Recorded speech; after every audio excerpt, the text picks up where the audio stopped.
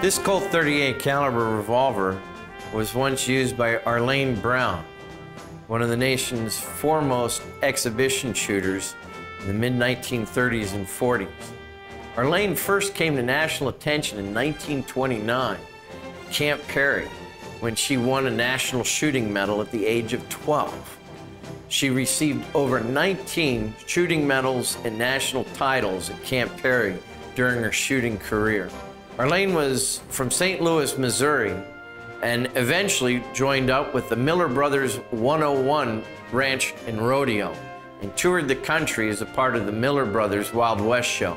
Although she was 2 generations removed from Annie Oakley, those that saw both of them shoot during their careers said that Arlayne could shoot circles around Little Miss Sure Shot. One of her favorite tricks was to shoot a playing card in half while aiming at it on edge. Now, a lot of exhibition shooters have accomplished that task. Arlayne did it at 60 yards away, though. Arlayne's revolver, along with those of other famous exhibition shooters such as Adden Plinky Topperwine and Herb Parsons, is on display here in case 46.